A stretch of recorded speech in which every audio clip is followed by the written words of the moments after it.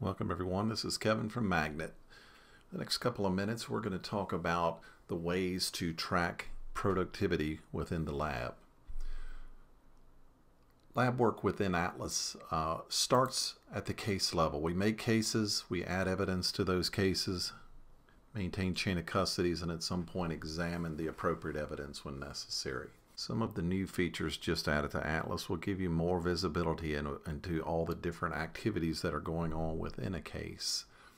As part of that, when we have cases like this is the working folder of an investigation.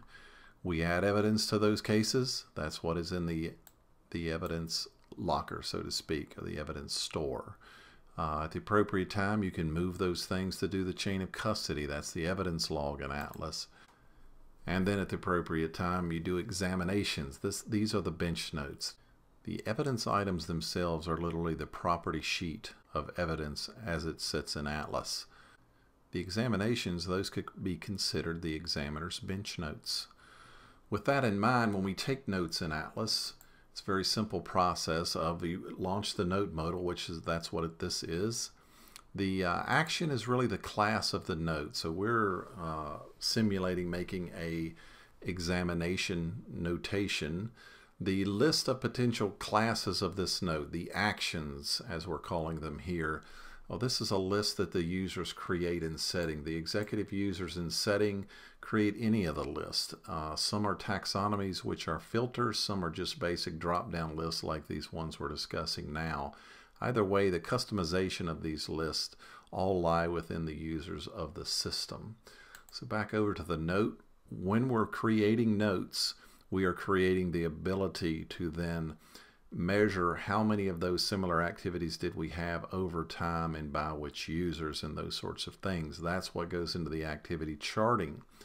It all starts right from taking notes. This would be the note modal we would use to record the examiner's bench notes as the work is being done in real time, I should say. So in this example, you could pick any of these terms. I'm just picking one out. There's example text here, and which would be the examiner's notes. And then at the bottom down here, you have the ability to apply time to it. If you did a start and a finish, like an imaging session, that Atlas would determine how long that took itself and put that amount of time in the activity. You can override that by just putting the actual duration. You can override that calculation instead. And then if there needs to be tracking from a billable standpoint, you can determine that it is a billable action within these notes. And you can put rates and hours associated to those. You can put the billable rate that is associated to the start and end of the event, and it'll apply the rate to it. Or you can just put how much it is that the exercise should be billed for as an accounts receivable sort of notation. And these can be converted directly over to an expense report if one exists already on the case. This would become a line item on that case if it were chosen to be a billable note in this sense.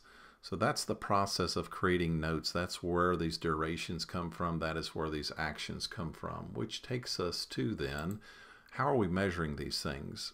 So not only can you get statistics by filtering the cases and the types of cases over time and all those sorts of things the way you always could in Atlas. Recent additions to Atlas allows you to measure also the individual activities within those cases.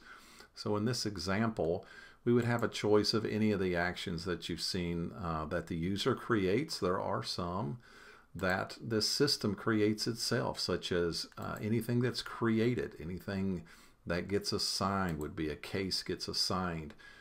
Anything gets approved, any of the documents have an approvals in the QA portion.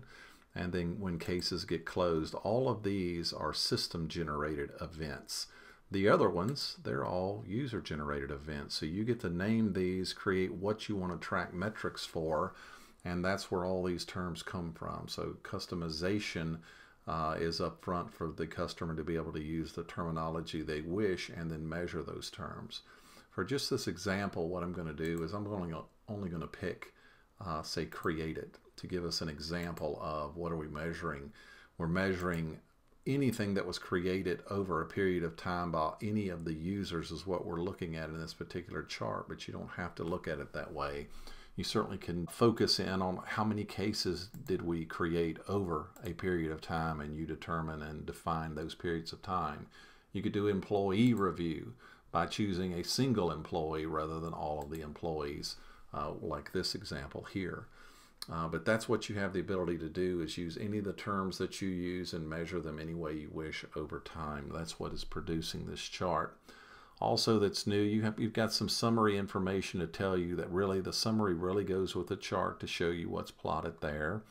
But you also now have the ability to create tables which you can export in case you want to do presentation outside of the system. You have the ability, and this would be an example of when you would want to probably use all of the available actions, because what this is going to do is this going to fulfill both of your tables. Either of them you could export for further analysis, but this gives you the ability to have them all and then filter them any way that you want externally to Atlas if you wish to do so. The other views that you can do with the activities is now you can compare. So we could compare the same thing over time periods for different years. Let's say all the cases created last year compared to all the cases created this year, or a particular quarter in a different year, or the last quarter to this quarter, all those sorts of things. Or like this example, you don't necessarily have to compare the same. In the left panel, we're comparing cases that were created over a year, and on the right panel we're looking at items that were created over that same period of time. So you can create comparisons as you wish. And you can also export that information just like you could in the single chart view we saw previously. So the activity metrics are meant to enhance the regular case stats and exam stats that you've always been able to produce in Atlas. This is an example of what you already have been able to produce by just measuring the amount of cases, what types are they, who's requested them. That is what the regular stats, the regular filtered stats would show. The filters are created by the end users as well. So you can filter by topic, which would be like these case types. These are just examples like placeholder type terms. Those would all be terms that you've created. You would be able to sort on any one of those, or since I didn't sort on one, I can see all of those to show the current statuses of all the cases that met a particular criteria. I don't think I filtered by anything to get these examples, but oftentimes you would filter by time or by topic to get then the cases related to that, the current statuses, what types are they, origins in Atlas, or who requested these cases, and where are they located, and then the generic case tags. You can apply those to any case to get even more ability to segregate stats out from other of similar types, origins, all those sorts of things. They are just merely filters, but they are also an aggregation of statistics based on the count of those applied filters. The other things you've had is the ability to see other form-based statistics that go along with the activities, any assessments that were in those cases, total evidence in those cases, including the current backlog of evidence items within those things, and the exam stats are the exams, the bench notes we were discussing earlier. These would be the same as far as measuring what types of exams, how many, what types of devices are being looked at, and then it gets into more detail with the actual devices themselves, the mobile, internal devices, external devices. These come directly from the exam stats. So whatever you put in there as far as a count and a capacity, you'll see it averaged back to you in the statistics themselves. And just like the filtered stats, you would still also have the metrics from the home page, which they tell a little different story, and they show inflows and outflows of work over time as well. That's what the trend line and its accompanying table would describe. The other charts show the current backlog of any evidence we have in open status cases that don't currently have an examination associated to them. They populate the backlog on the metrics page, the current status of all my open cases, and then the circular charts These tell other things such as how many cases are each of the team members currently assigned to as the lead examiner. What types of cases do we have in our open status cases? And again, all of the terms. These are terms that the users would have created. So whatever terminology you use now, you'll continue to do so. That's what populates these charts.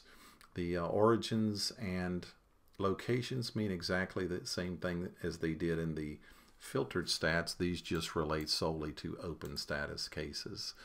With any of these charts in your metrics, you can always see the details of them. So just like the leader chart shows how many cases each of the team members are currently assigned to as the lead examiner, it also shows you how many cases aren't assigned to anyone. So in fact, that chart has a dual purpose. It is also the backlog of cases which are yet to be assigned. Thank you for watching our video. If we can provide you any information, please contact us at sales@magnetforensics.com.